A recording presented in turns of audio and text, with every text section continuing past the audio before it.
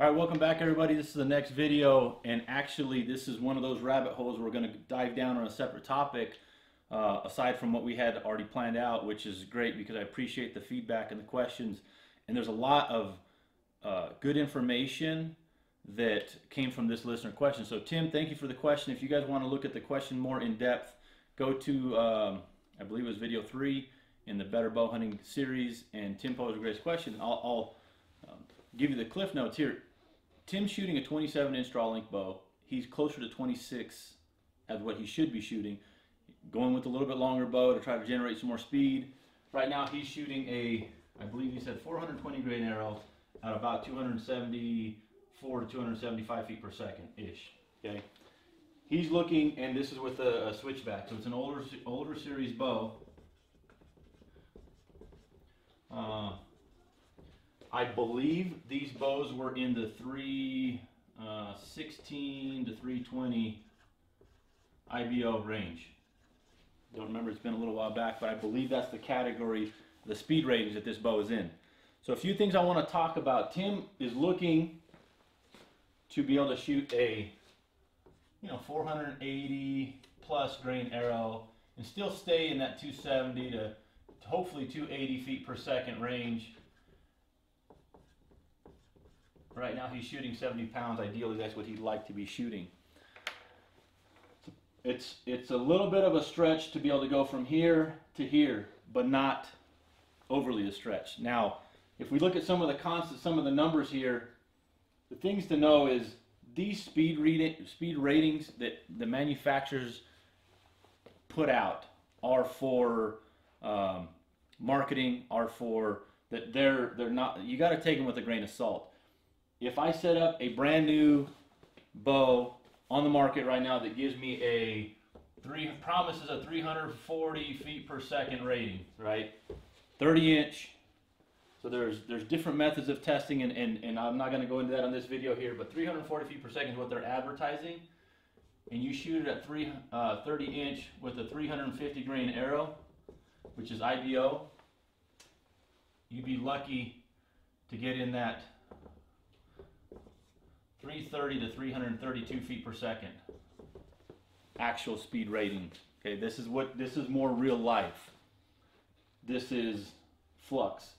Now, if you even get to the detail of understanding, some manufacturers will send out a bow. It says it's supposed to be 30 inches. It's pulling closer to 30 1/4, 30 3/8. Again, that's not. I don't want to go down that rabbit hole. What I want to focus on here is some of the numbers and some of the constants, and understanding that this speed rating is closer to this. But, and then one other thing, as you start looking at a 340 feet per second bow, roughly every inch of draw length that you lose, so let's just say we're talking about Tim again here, who is he's shooting 27, but closer to 26, but just for math purposes, this bow's maximum speed rating is going to be closer to 310 feet per second. Okay, roughly 10 feet per second. It could be 8 feet per second, it could be 12 feet per second. There's a lot of variables in place here, but roughly for easy math, you're looking at a best possible case scenario at about a 310 feet per second bow at 27 inches that is real life. So again, going back to the question, how do we get from here to hopefully here? So a couple things initially jump out at me, and number one is the bow model. Obviously we're going to have to look at getting into a different bow model to hopefully achieve that speed. So looking at this IBO rating to possibly like a Hoyt Turbo, for example, or some of the other speed category bows that are going to put you in that 345 to 360 feet per second range. Okay. Now, again, if you go, we're looking roughly at 30 feet per second here in change from bow, just in a bow model category. All right. So that's one thing that you can look at right out the gate and say, yeah, well, obviously there's some bows out there that'll give them more speed because of they're more efficient, the cams and shorter brace height, whatever the case is. Newer model, newer technology. So can we think about getting Tim into a faster shooting bow? Absolutely. Here's the other thing to consider, okay? We actually want to be at 26-inch or 26, I'm just going to say 26 to 26 and a half, to get Tim proper alignment, structure, and posture to hopefully be more accurate at distance.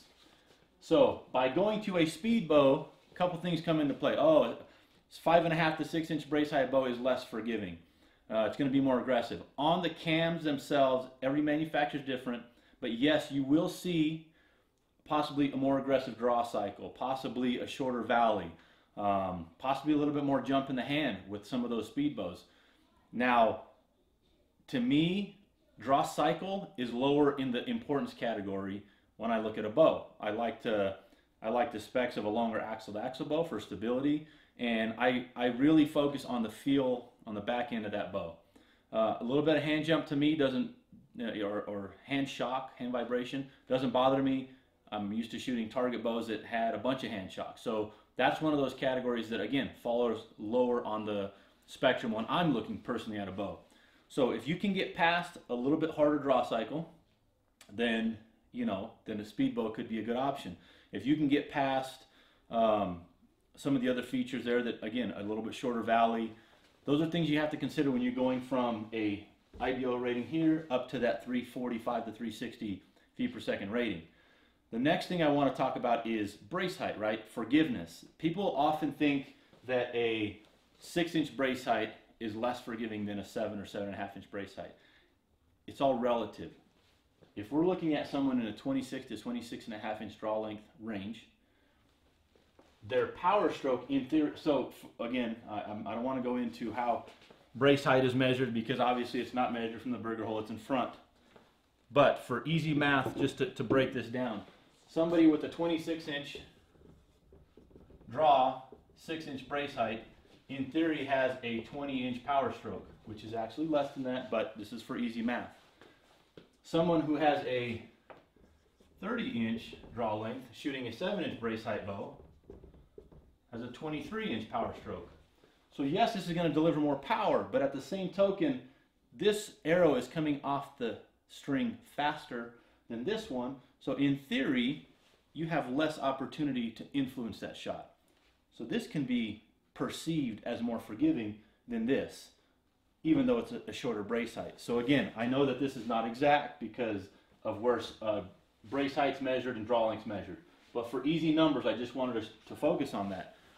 A shorter draw length shooter should consider a shorter brace height bow, at least consider it if they can get past some of those other features to give them the more additional performance. A couple other numbers I want to talk about here is, with this category bow, if just changing one thing, going from a 420 to 480 grain arrow, got 60 grains, roughly going to equal 30 feet per second less. Okay?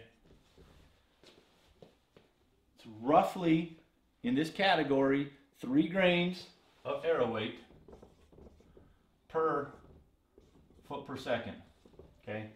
So 3 grains of arrow weight in change is roughly going to give you 1 feet per second. Again, 60 grains, 30 feet per second. I'm sorry, 20 feet per second. Can't even do math.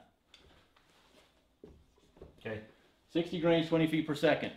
So, where he was shooting 274 feet per second before, he would be in that 252 to 256 feet per second range if he just shot this bow and bumped up to a 480 grain arrow.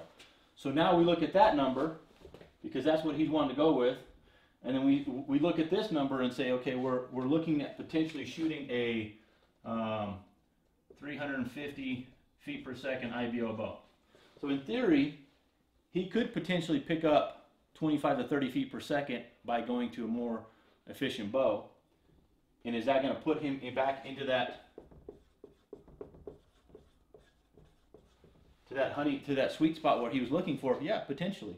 So again, looking at some of the numbers, looking at some of the generalizations, because this is a generalization, okay? This part of the generalization.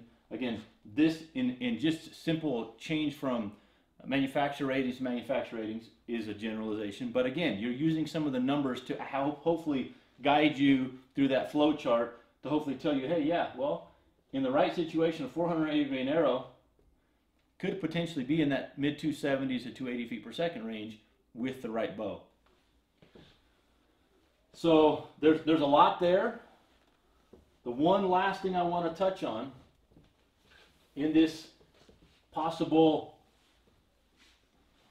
10-headed monster with trying to figure out a next step or a progression, right, or a possible fix to what you want to achieve. Me personally, I'll shoot a little bit more draw weight on a smoother cam to generate what I want than shoot an aggressive cam. And again, I don't get too hung up on the cam systems per se, but I can tell you that in many relations, shooting 3 to 5 feet per second more, or excuse me, 3 to 5 pounds of draw weight more is an alternative I would take other than shooting a more aggressive cam. So whether it's a noise standpoint, a lot of times those faster shooting bows are a little bit louder, not always, but in my case, I will usually take that a few extra pounds of draw weight to achieve what I want in this whole kind of type of scenario, again, this category. So a lot of things to consider. A bow change, you know, a manufacturer change maybe, a model change, a spec change could get you what you want. Understand that manufacturers IBO ratings are, I'm going to say they're just infatuated. They're usually 5 to 8, 10 feet per second off. It just is what it is. Anytime you start adding more things to the string, starts to slow that string down more. So even going to take more feet per second off that bow. So know that the numbers that are shown on a manufacturer's catalog or a magazine, you can't go off that. If you're a 27.5, 28 inch guy, it doesn't happen. Especially if you start adding arrow weight on top of that 350 grain mark, measured at 70 pounds, you start to drop off again. Roughly 3 grains of arrow weight equals 1 feet per second. So in the scenario again of Tim wanting to bump up about 60 grains, he's going to lose about 20 feet per second. A lot of things to consider, but if you just sit down, take a few minutes, and go with some of the constants that you know that are, again, some more generalizations, but they're going to get you within 2 to 4 feet per second, worst case 5 feet per second on an overall build, if you know which direction to go down the path and help get you there. So I would say in this situation, Tim, I would encourage you to go out and test shoot, if you can, as many bows in that category of that 345 plus feet per second range. See if you can find one that you're comfortable with, that you feel like you shoot well, that you can hold well, the draw cycle doesn't kill your shoulder, and start there. If you can find one, great. Go to your arrow build, progress down the process. If you can't find a bow that you feel shoots great, then I would go to the next step, which would be maybe looking at a bow in that 330 to 345 IBO range, and then shoot those and say, oh yeah, this one at 70 is smoother than whatever. Maybe I consider going up in poundage a little bit to achieve what I want, performance-wise. So a lot of options out there. Great question. Hope I didn't overcomplicate things. I try to keep it simple as I can, understanding some of the general starting points, as I'll leave it at that. So we're going to continue on with our process, but again, leave your questions, comment below. These are some of the topics that we deal with every day at the Pro Shop, especially No Limits Archery, where I spend my time, but also online. I answer a lot of questions for listeners and customers outside of the Denver area, and happy to do it here again. So online store, all these items and more should be online here shortly. We've got some more custom products that will be coming down the way with the Alpha Bowhunting logo, Alpha Bowhunting brand. And like always, we're here to try to help make you better, help you, unleash that inner alpha, if you will, so when you head out in the woods, you're as prepared as you can be. Also look forward to seeing some more workshops in-house. We do a lot of stuff at No Limits Archery. We're going to be taking our all-day workshop and adding the progression to that this year, which is a situational bow hunting workshops. Some classroom, some in the field, application tests, practicals, if you will, and it's going to be a lot of fun. So look forward to seeing that on alphabowhunting.com, and we'll see you guys all soon.